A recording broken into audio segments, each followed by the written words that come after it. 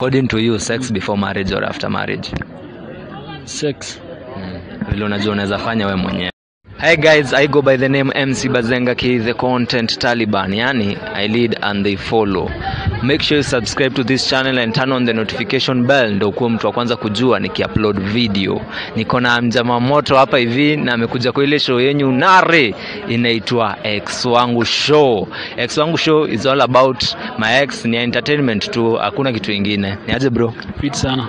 Wanakuita nani? Mimi ni Mike Kizo. Mike Kizo, before hata tuingie kwa maswali, unaweza ambia wasee kama uko na channel, yani what do you do? Mimi ni comedian. So niko na channel ya YouTube. Wanaweza tafuta tu Mike Kizo hapo kwa YouTube. Wanaweza ni follow Facebook, Instagram, TikTok, anywhere tu, lakini si Twitter. Mike Kizo. Mike Kizo. Sawa, acha tuingie kwa maswali. Are you ready? I'm always ready. Question number 1. Uko na ex wangapi bro? Ex niko na wawili. Wawili peke yake. Kutoka prime high school, acha tuanze high school. Kutoka high school mpaka sasa wawili. Niko na wawili, unajua mimi nimeanza hizi mambo late. Mimi si kwa bazu, mimi nilianza late What attracted you to your first ex? Alafu tena tuambie wa pili. Kitu ni attract kwa ex wangu wa kwanza. Mimi sikuwa attractiwa, ilikuwa tu zile za alikuwa tu best yangu. Tukaenda hivi alikuwa karibu hadi tuseme kitu ili attract by this. Lazima ilikupendeza ile mbaya. Alikuwa rafiki yangu hapa, tuko class 7. Kitu nilipendeza alikuwa anabeba food. Sasa mimi nilikuwa nimependa hiyo food yake. Sasa tukakuwa kama rafiki juu ya chakula yake, anabeba, ananigawia, unaona. Sasa mimi nikampenda tu hivyo, nikamwambia unajua ni aje, mimi nimekupenda. Sasa juu ile utoto na pia kaingia box hivyo haraka haraka. So alikuwa rafiki wangu, but juu ya chakula tu, hakuna story nyingine tulikuwa tunasema, ni food tu. Lakini sasa mimi nilikuwa najua huyo ni demu wangu na pia najua ni hivyo.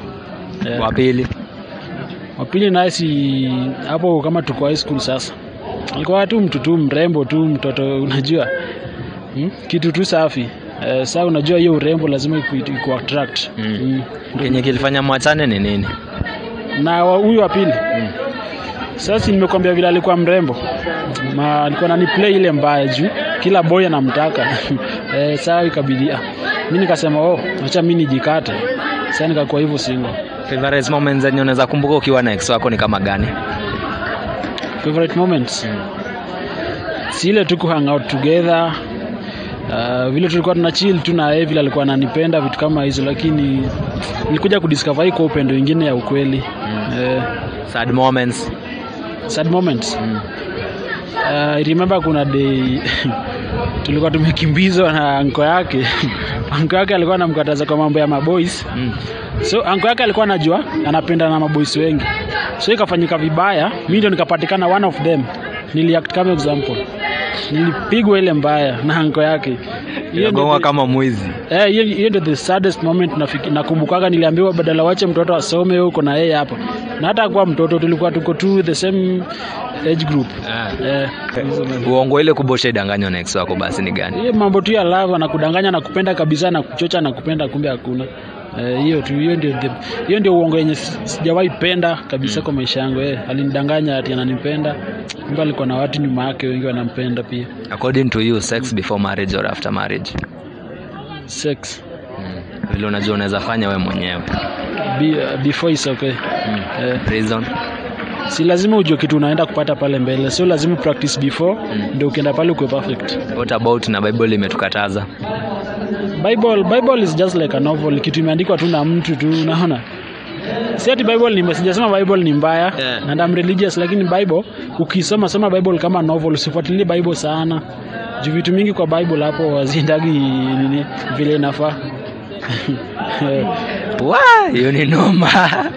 Okay, tukimalizia najua sikuwa na expect uniambie hivyo, lakini tukimalizia one word kwa unaweza ambia msanii anaingia kwa relationship ama mwenye ako kwa relationship avoid.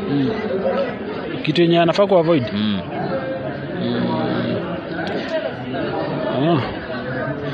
Kitu anafaa ku avoid ni kutrust partner wako kabisa. Usitrust mtu sana. Kaa tu hapo tu, mguu mmoja ndani mguu mmoja nje. Usiweke roho yako sana ndani ati nimempenda huyu kabisa. Just in case. Juu kunaweza haribika anytime. Ujipate roho yako imevunjika ile mbaya. Zambia wa social media platforms zako. Kama vile nilishasema, kila mahali ni maikizo.